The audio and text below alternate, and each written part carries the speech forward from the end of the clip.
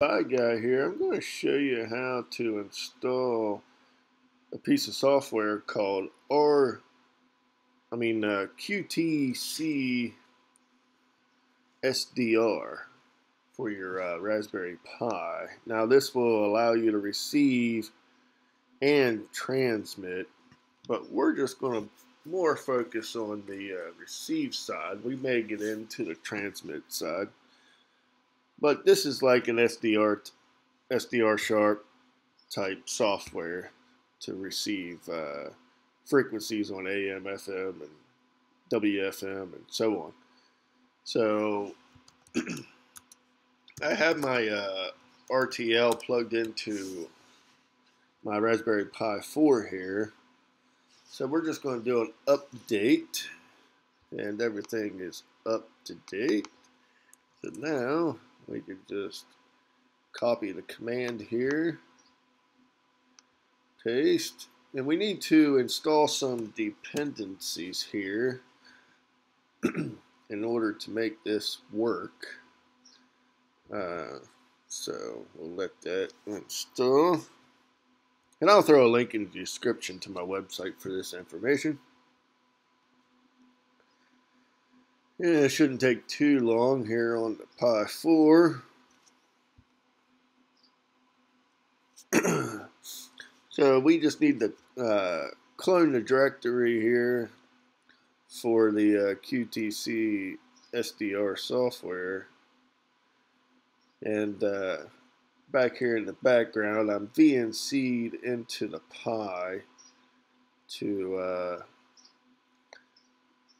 be able to show the program running here. So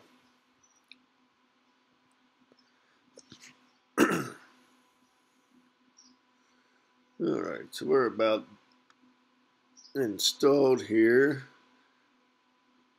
So now we just need to clone the directory.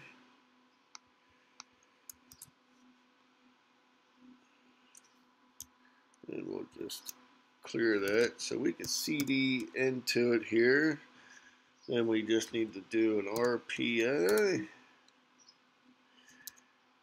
install. Now it'll come up and ask you if you want to install this. We'll say Y for yes. Now it's probably not going to install too much because we went ahead and installed mostly all of the dependencies that it may need. So so now it's going to ask us a couple of questions if we want to install or not. So this is the software here on top of the QTC SDR that will allow you to transmit. So if you want this, you can say yes. If not, just hit no. So we'll go ahead and install. And you can do other things also with that software. It's a nice little piece of software. So we'll just say yes. And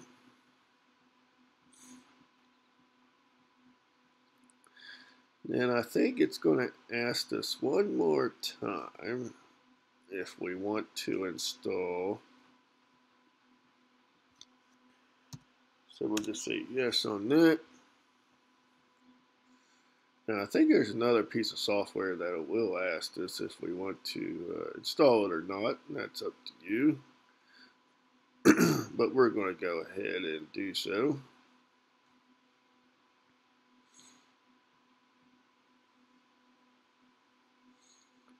So after this command, the next command is the last one that we need to do in order to have this set up.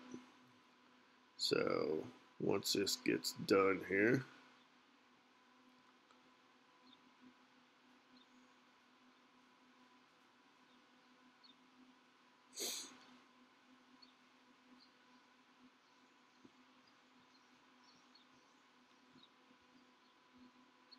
alright, so now do you want to install the latest of the CSDR? So we're just going to say yes. And we'll just let that do its thing. Now we need to install the RTLSDR software, so that's a definite. So we'll say yes.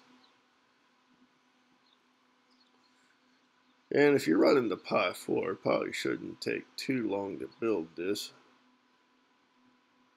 So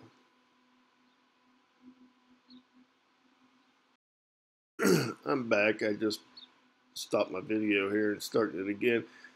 So now it asked if we want to blacklist the kernel here. So we're just going to say yes.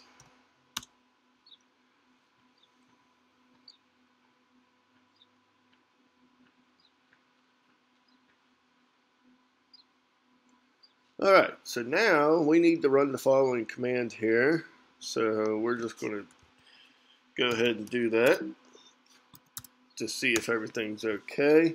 Now it's going to ask us if we have a RTL-SDR and a USB card adapter connected. I have an RTL one, but as of right now, I don't have a USB sound card in there. So we're just going to press any button to continue. And we're just going to get by this because I'm not really concerned about that right now. And we could just say yes for that just to get by.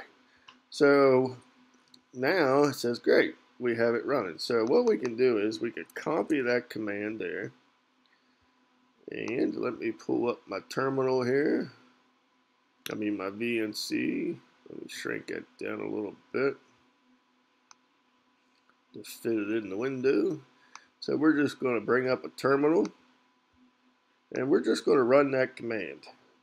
So as you can see, here we are. We have the receive button that's working. We have the transmit button that's highlighted. So we can go ahead and fire this bad boy up. So for example, we'll just let it on the default frequency of 28.4 megahertz. And we can just hit receive. Now it's saying net cat ncat not found, which we should have installed that. But let's go ahead and try it again. Alright, I think I did install it on the never mind, that was in map, not in cat. So I'll add that to the website there. So let's go ahead and run that again. And there we go. So as of right now, we have the program running. Now, if you don't want to worry about the transmit, you can just run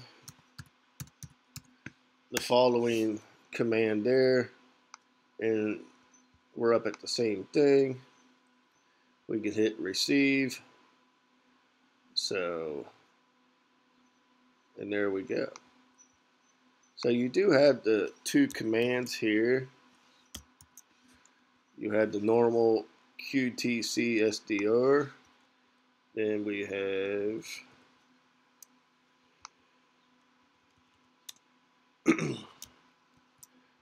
the other one here, right here. So hopefully this helps out. Might take a little bit of getting used to. I have played the audio back through an older Pi coming out of the audio phono plug that's on the Pi. Now, I never tried to run this software coming out of the HDMI, but it should work fine. You might have to go into the config and change it to point the audio towards the HDMI on it. But this should definitely run really smooth on a Pi 4 with no problem. That's for sure. Especially the sample rate of 2.4. So hopefully this helped out. Thanks for watching. Stay tuned for another.